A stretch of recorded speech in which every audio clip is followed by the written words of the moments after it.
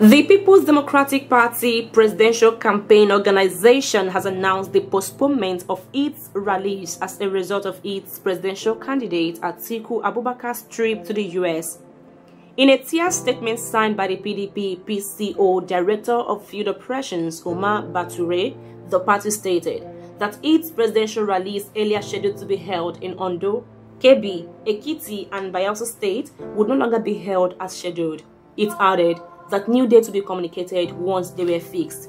However, the presidential candidate of the People's Democratic Party (PDP), Alhaji Atiku Abubakar, on Thursday arrived in Washington, D.C., United States of America for his political campaigns. He arrived in the U.S. alongside the director of the PDP presidential campaign, Governor Aminu Tambuwal, former Imo State Governor Emeka Ihedioha, and Raymond Dokwesi.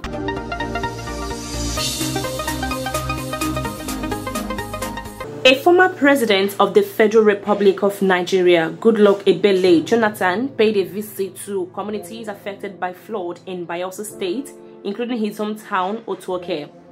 He shared pictures from his visit on his Facebook page on Thursday night.